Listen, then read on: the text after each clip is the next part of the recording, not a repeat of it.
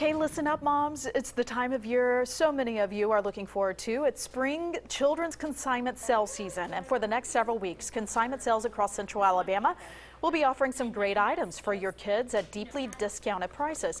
You can find deals from books to brand name clothes, even more expensive items like nursery decorations or cribs, and usually half off. Not only can you save money, but you can make some money too. You just have to make sure that your items are priced to sell.